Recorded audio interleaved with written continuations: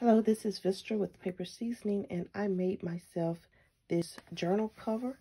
It's really cute. It has a lot of pages in it.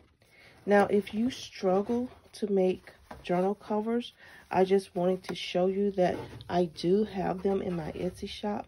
This is one of them. It's made with vintage fabrics. This is an embroidery here. And it has the spacing for you to put your journal in. So it's 1 inch spine, and you can put your journal in there.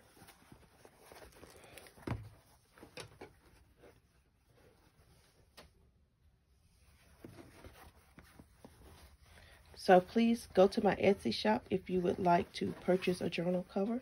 I will leave it down below.